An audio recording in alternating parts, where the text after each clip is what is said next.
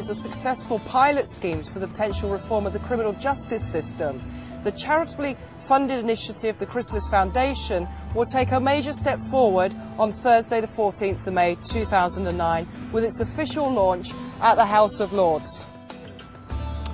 Hello, I'm David Apparicio and I'm the Managing Director and Creator of the Chrysalis programme. To give you a bit of background, I am both a magistrate and for years I've worked as a leading learning and development expert within the Royal Mail. As a magistrate, I feel that quite often some of my sentences create more crime. So what I've tried to look at is how can we start impacting on reducing the level of reoffending. The key point of this is when you look at what's happening with crime, often it's generated through behaviours, values, attitude. And what we want to do is give people learning and development that addresses these key issues. What we've done is we've looked at how you address behaviours, attitude and performance within the corporate world, and we've then wondered what if you took the same approach and applied it to the offender population. So we've looked at some of the programmes that have worked very successfully. Most corporate organisations spend millions, if not tens of millions each year on programmes that give measurable and repeatable behavioural and attitudinal results.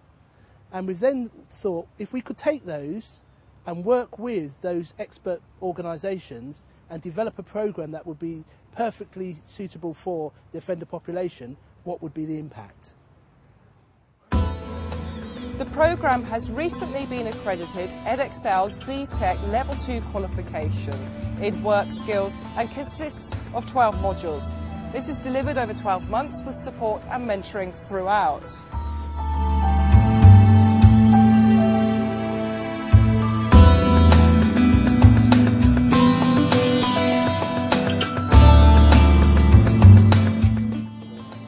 Well, we've been involved with Chrysalis now for probably about 12 months or so, and we've been helping them with the development of the qualifications that are going to sit behind the programme that they're taking into prisons to help young offenders.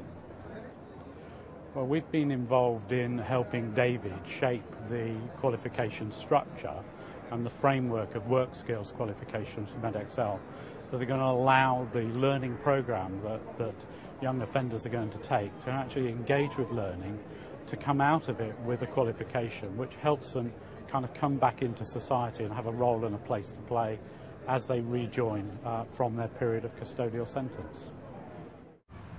Chrysalis Foundation founder David Apparicio has collaborated with many senior officials from the criminal justice system and leaders from the business world to create the programme.